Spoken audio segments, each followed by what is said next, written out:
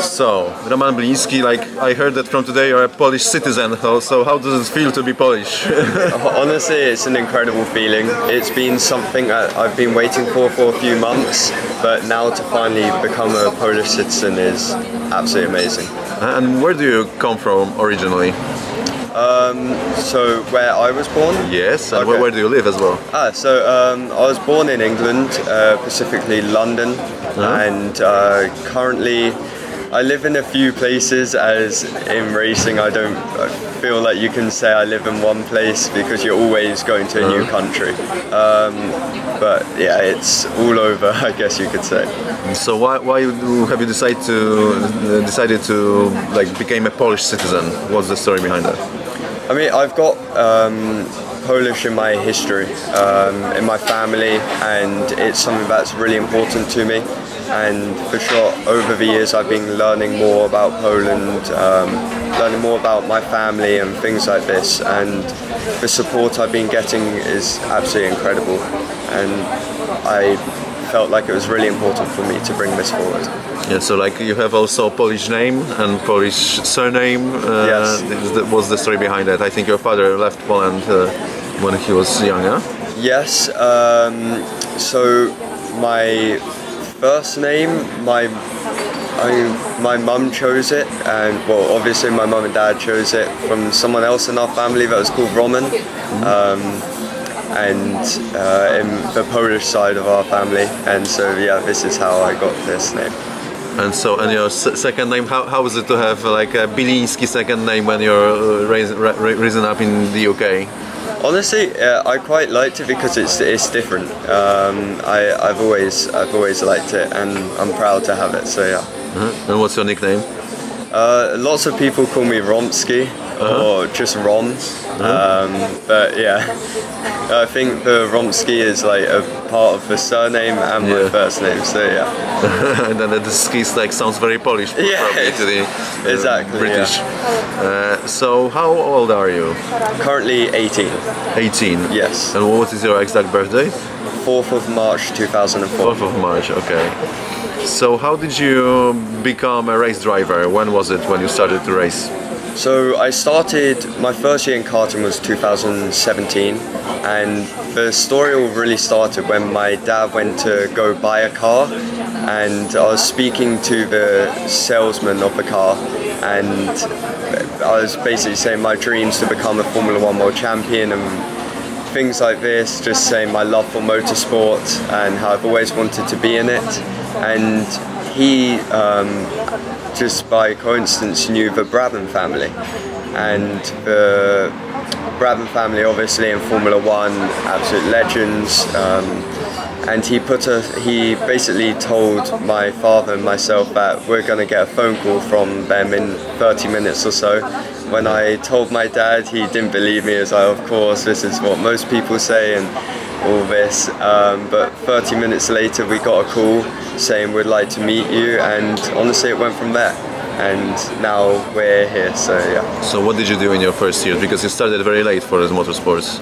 Extremely late. I did Honda Cadets, which is a lower type of karting, a bit slower. This is all I could do at my age. What sort of engine? So we've got a Honda GX 160. Quite unusual for karting. It was like 30 horsepower, something like this? No, less. I don't know specifically how much, but it was less, I believe. But in our first season, we went to kind of local circuits, so I didn't really get so much practice as most people had, but it was good. We won a championship, and so from there we progressed straight into cars. Straight from the Honda? Straight from Hondas. Okay. What cars? Which is very unusual because most people in karting, they start very small and progress and then go Formula 4, whereas we went to Ginettas straight away, which is a car, and then from Ginettas F4 and now F3. Okay, so like the next step was basically racing cars, not the single-seaters. Yeah, it was all my focus was always to be a Formula 1 world champion and always single-seaters, but we was advised to do this route, and this is we believed in it, and this is the route we took. So yeah. Yeah. And how was it in Formula 4? Like huge change from Ginette? Yeah, huge change. I mean, you suddenly go from road tyres to slicks, downforce. It was absolutely crazy. I remember my first test with Arden, and the feeling to drive a single-seater on the limit was absolutely incredible. So yeah, it's a lot. It's very different, but I really enjoyed it. And how did you do in F4? It's British F4, of course. Yeah. Yeah, I mean, British F4 first season was, I guess you could say it was average. I'm gonna be honest. I didn't do a lot of testing, as this is when COVID came out, and there was a not so much a ban, but a time where you could test, and unfortunately we barely tested before the season. So I was a little bit more inexperienced, but by the end of the season was quite strong, so yeah. And then you switched to British Formula 3, which is now GB3. So I think it was a huge step again from Formula 4. Yeah, another huge step, so much more power, naturally aspirated, huge amounts of downforce on really cool tracks. And this for me was a really good half season because we only did half a year. And honestly, I was very happy with my performance because in the 15 races we got 8 podiums, 3 wins, and was looking really competitive. And if we did the full championship, who knows what could have happened, but it was really competitive. So I guess you've shown some progress, yeah. Promise. Yeah, for sure. I mean, it was a really good season against some really talented drivers that are now in FIF3, FRECA with me and things like this. So I was very happy with the season, but yeah. So now you're doing FRECA. What's the characteristic of the series? In terms of how the car drives? Yeah, compared to Formula to GB3. I mean, first of all, just the competition goes up. Now we've got 38 cars on the grid, whereas last year we had 21. So a lot more cars, a lot more competition, but overall you just have to keep pushing. FRECA, I've realised this in motorsport all the time. You have to be pushing 100% all the time, because as soon as you don't, there's someone else that is. And you need to be making those improvements where no one else can. And how's the season so far? I'd actually say we're progressing a lot now. The start of I'd say the first 2 rounds were difficult. We showed a lot of pace, but just putting it together was tough. But now we're really starting to get everything together, and I think we can give a really good challenge in the second half of the season. So what's the goal for the season? I'd say, as always, like you want to be winning races, you want to be winning championships, because if I was a racing driver who didn't, this wouldn't be normal. But I've also got to be realistic. It's my first season in the championship, Trident's first season, so as long as we can progress to be at the front by the end of the season, I think this would be a very good result. And how's the team you're driving for? Trident, which is like a very reckoned team in the world of motorsports. How does it work for you?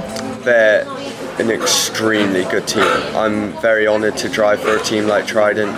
Obviously they won the FIA F3 Constructors Championship last year, so they've shown themselves to be a top team.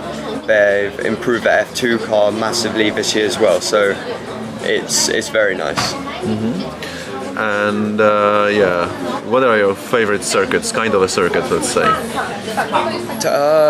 That are raced on this year, or just in general? Overall, like in general. I'd have to say Spa's up there, as I won there last year. It's an incredible track, and the feeling of winning there was so nice. And wow, that's a really hard question. I'd love to drive at the Poznań circuit. This is a big dream of mine. And Poznań? Yeah, I'd love to. Hopefully soon I can. It's not like, you know, not much of a spa in there, you know. No, but I think the character of the track is really nice. When I was there a few days ago, just the feeling of being there was something very special to me, and so I'd love to drive the circuit. Also, Suzuka, I think the track looks absolutely incredible. Fast flowing corners, what a racing driver loves. Okay, so what is your like overall sports ambition or the goal, let's say? I mean, I want to be a Formula 1 world champion, and that's all I look at the moment. That's where I want to be in a few years, so yeah. And do you have like a role model in your sports life? I've got a few role models. In the racing terms, obviously what Kubica's done as a driver is absolutely incredible, but also just looking at his like never give up attitude is something that's not just inspiring to motorsport people, but people all over the world, and it's really motivational. But off like racing, I think also looking at Lewandowski as well, like a career that he's brought and performing at his peak and everything like this, being so successful is something I think everyone can look at and really be motivated by. I already know that you also watch Formula 1. Yeah. So, like, who's your favorite driver now? Oh, it's a tough question. Right now, it's a really tough question. Honestly, when I look at the races now, I just hope for a really good race. I just hope to be able to watch a race and there be a really good battle, maybe all down the field. Like you've got your top teams, midfield teams, and then your other teams. It would be really nice to see really good, strong battles between the drivers. So this is what I hope for. Okay, and when it comes to the championship, who's the favorite? Well, I drive for an Italian team, so I guess I'm always around Ferrari fans, but also, I mean, Ferrari has had such an incredible, I guess, career, you could say, in Formula 1, motorsport in general, and they're a team that's really inspiring. So I'd like to see them come back and win. Yeah, this would be nice. Okay, so you say Leclerc, basically. Honestly, both drivers. It's hard to say. They're both incredible drivers, I think. Sainz obviously has had a tough start to the season, but he'll fix it for sure. He's in F1 for a reason. He's a very good driver. But seeing them fight for constructors and drivers' championships would be incredible. And just to finish off with, from like a short to middle term, what would be your like the best way to approach Formula 1? Which series would you do?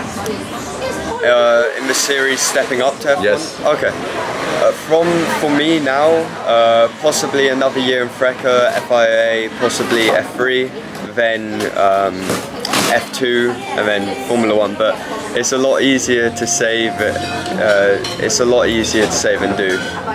Obviously, we've seen some very talented drivers miss out on opportunities, so there's other factors in there, but I'll give it my absolute best and I just won't give up until I'm there. Okay, so fingers crossed, and thank you for the... Well, thank you very much. Thank you.